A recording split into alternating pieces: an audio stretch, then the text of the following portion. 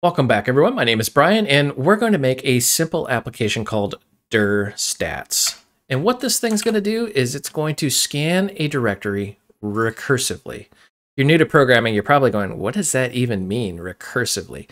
Well, let's say you have a directory, and that has subfolders, and those folders have subfolders, and so on, and so on, and so on.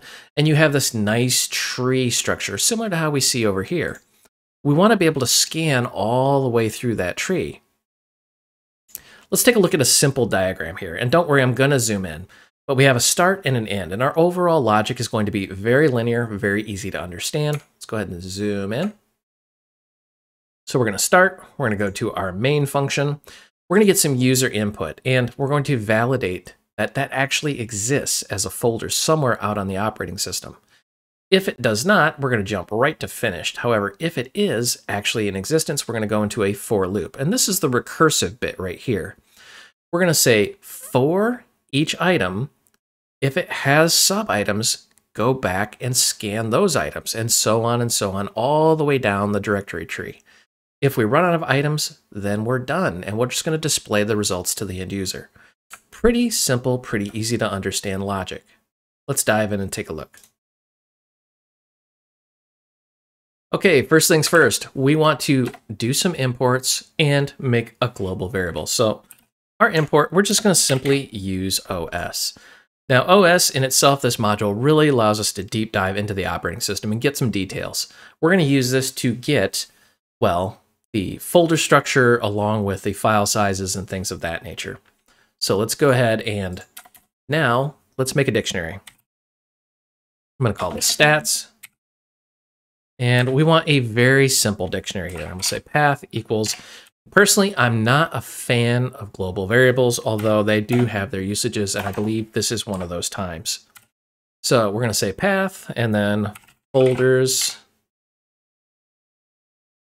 files.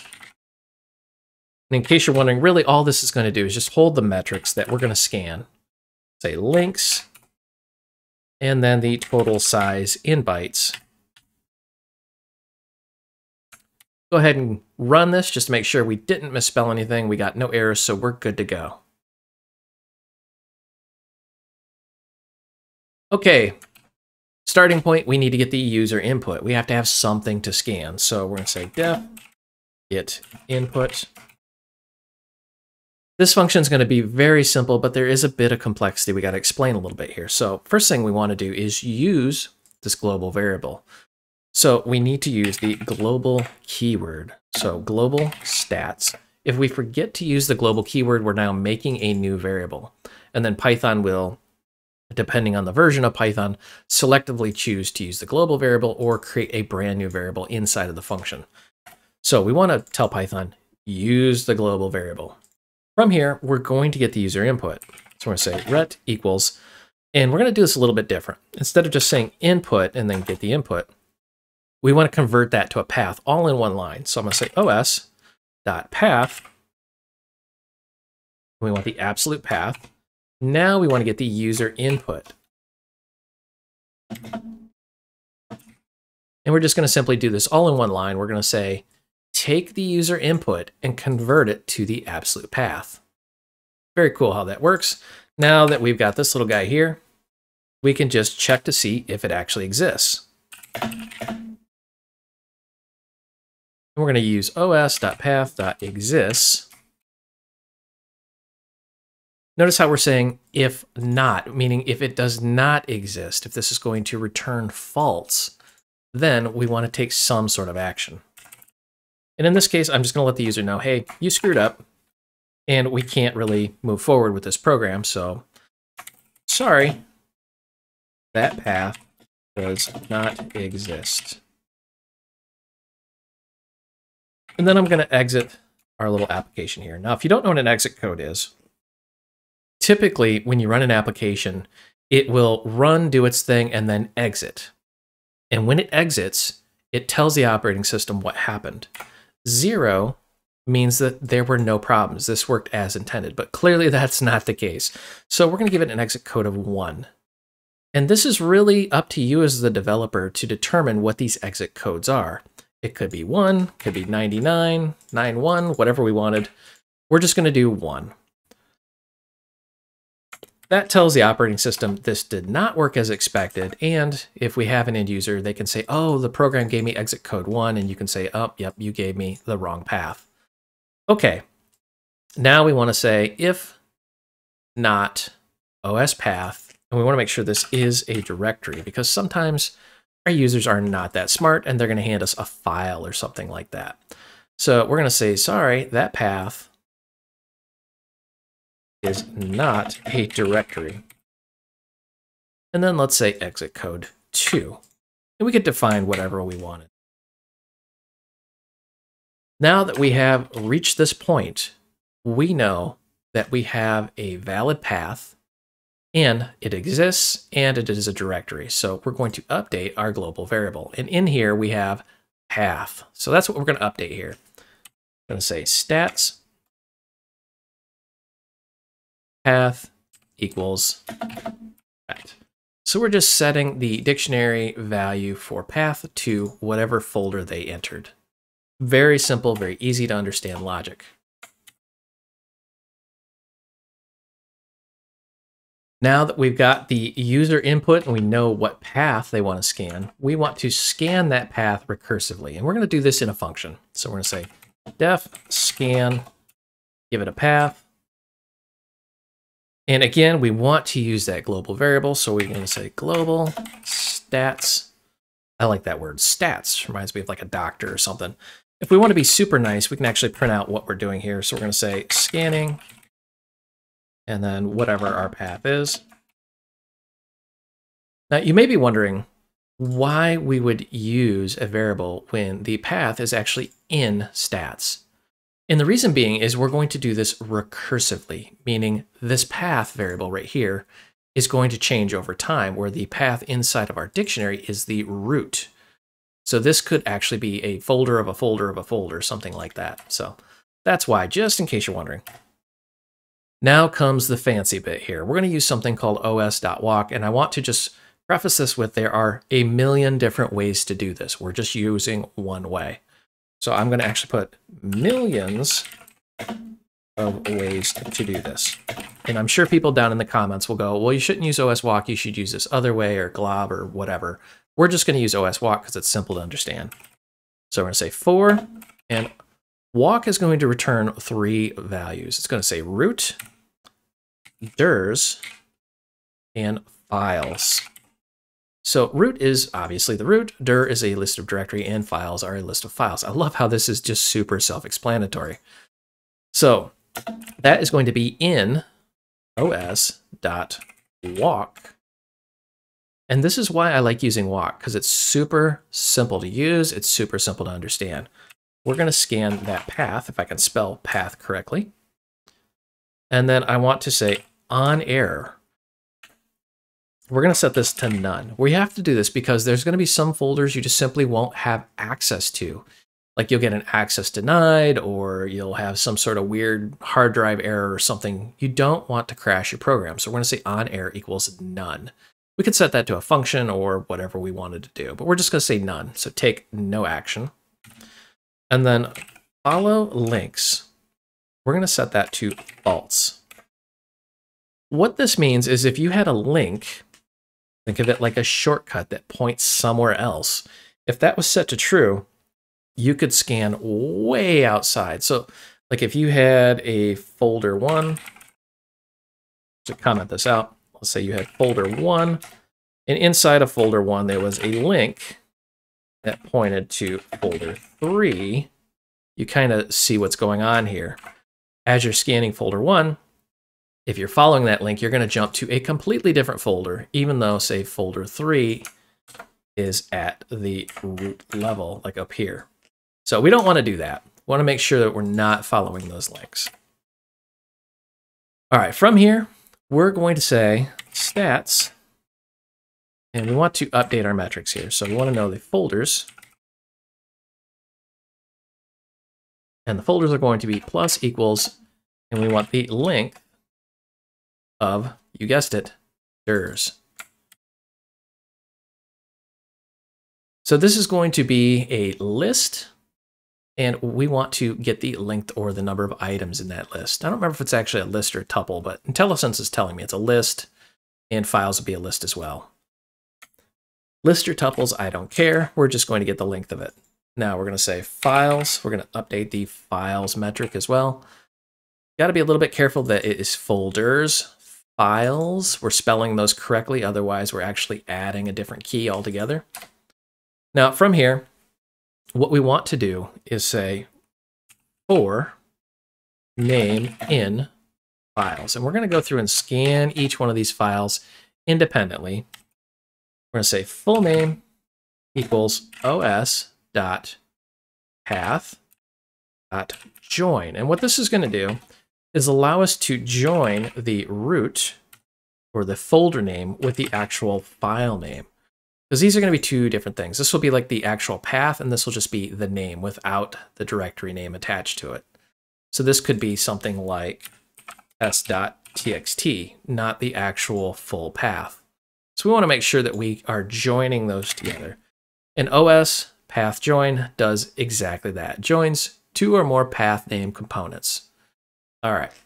Takes care of a lot of the headache for us, so we don't have to worry about it.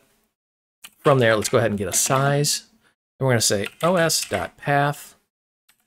You see how we're using os quite a bit, especially path. So os.path, and we want to get size. This is going to get the size of that file. And we're going to use the full path name rather than just the name. Once we've got that size, we can go in here and we can say stats and jump up. Let's see what key we used here. Size.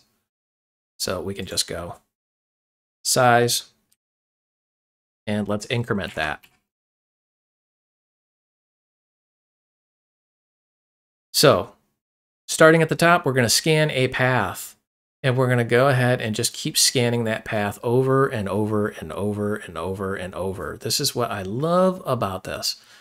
Now, one thing you should know is this is a bit misleading. We could have actually have done our stats if we wanted to, but I wanted the ability to use this somewhere else if we needed to by allowing us to jump into that path. You'll see what I mean here in a little bit.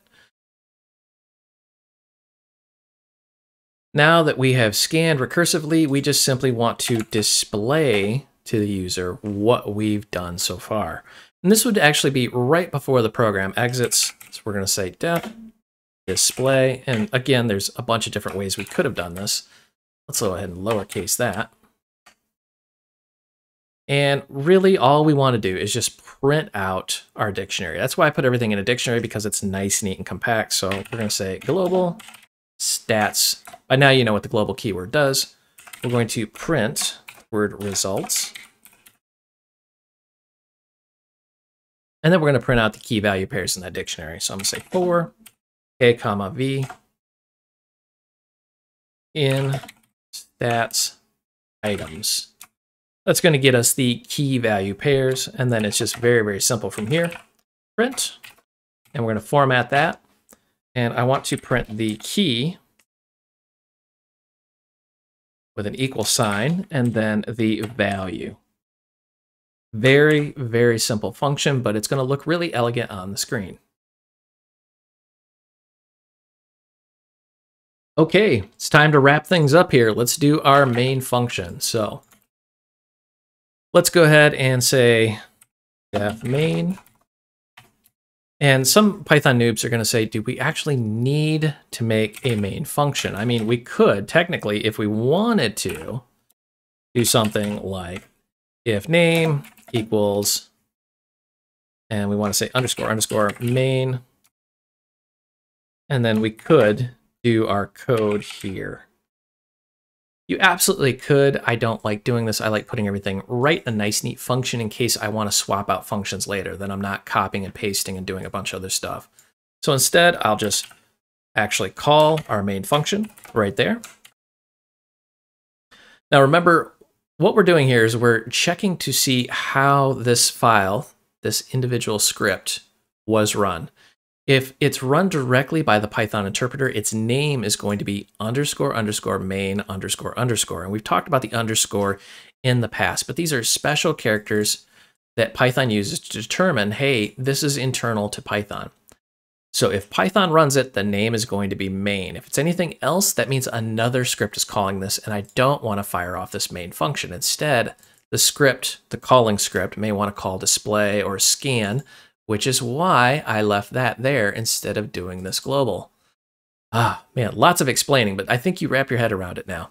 So once we've got this far, we can say global stats. And actually, I don't need those. So we're going to tell it, hey, we want to use the global variable. From here, we're going to go ahead and get the user input. We could have done this a little differently. We could have had get input return a value, but instead I wanted everything encapsulated in there. That way, if some other function called it, it's all baked right into our global variable. A little bit of a design choice, and you may have to tweak that depending on your needs. Now let's go ahead and scan. And notice how we have a path now we have to feed this. And we can just say stats path. We're getting the path from the get input. And we could very easily hard code that into the app if we wanted to. And then finally, let's go ahead and display the end result to the user. And we can kind of condense this down a little bit, make it a little easier on the eyes. So the main logic is very simple. We're going to use our global variable, we're going to get the input, we're going to scan that path, and then display the results. Let's go ahead and fire this thing off and see what happens.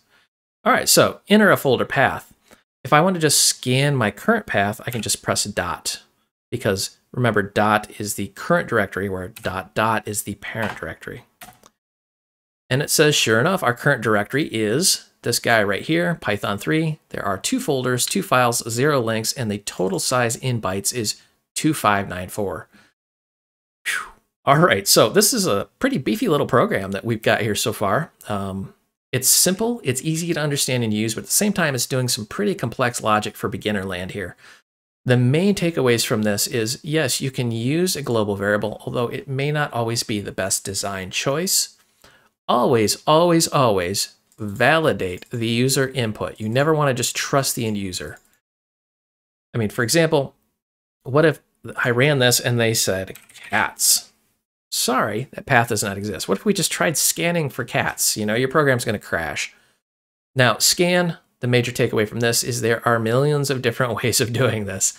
I used os.walk. Use what works for you. I personally prefer os.walk because it allows me to easily break out here if I need to, because it's in a nice, neat for loop. So if I just wanted to go so many levels deep, I could bake that logic in. Display, we're pretty much just using the directory items to get the key value pairs and then print them out. And then we covered our naming convention internal to Python. I hope you enjoyed this video. You can find the source code out on github.com. If you need additional help, myself and thousands of other developers are hanging out in the Void Realms Facebook group. This is a large group with lots of developers, and we talk about everything technology related, not just the technology that you just watched. And if you want official training, I do develop courses out on udemy.com. This is official classroom style training. If you go out there and the course you're looking for is just simply not there, drop me a note. I'm either working on it or I will actually develop it. I will put a link down below for all 3 of those. And as always, help me help you. Smash that like and subscribe button. The more popular these videos become, the more I'll create and publish out on YouTube. Thank you for watching.